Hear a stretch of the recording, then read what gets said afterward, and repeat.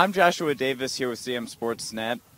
I'm here with Cam Deming, Winners Mill forward, who scored 4 goals in their 11-4 victory over Century. Cam, it was a close game to start off. What did the team do well in the fourth quarter? I think we really just got some energy going. Like, we were a little Century play had a pretty good zone.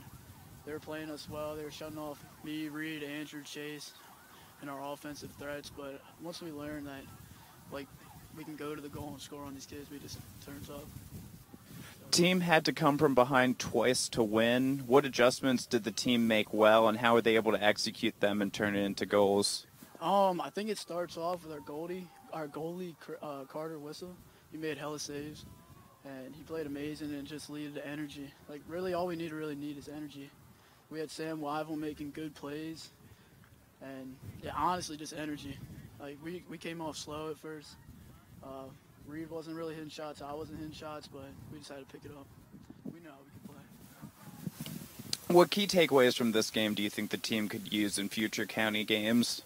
I'll say not push it as much. Like, I think we're like good on 6-on-6. We're not really that like well structured to push the ball a lot. So I think we just need to slow down and play.